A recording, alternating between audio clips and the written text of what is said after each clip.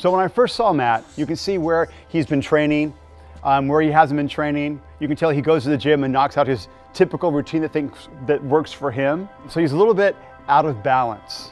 So I immediately say, okay, we need to disengage that, need to re-engage that, and create a new symmetry for him, a balanced restructure for him. For me, how I work is you gotta create a synergy of self immediately. What that means is you need to compile pillars of nutrition, right?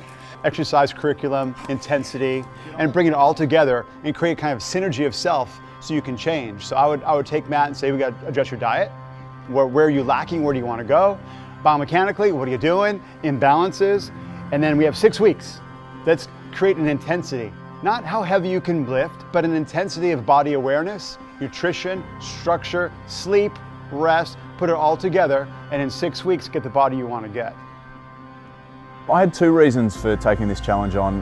One was I wanted to feel like a professional athlete again. I needed a challenge, I needed a goal, something to sink my teeth into, and this for me came up, I guess, at the right time. I'd been retired for 6 years and it was just, really well timed and something that I could really focus on. It has been extremely hard. Maintaining a diet with a family is really difficult, with a work life is very difficult, but it's doable.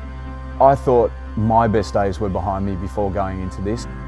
That was my biggest fear, that my body had forgotten, that my body couldn't get back to potentially what it had been in the past.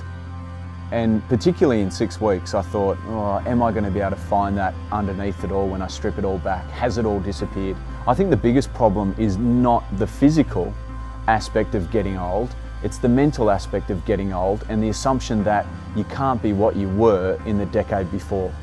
You can't be what you were in my 20s. I can't be what I was in my 30s.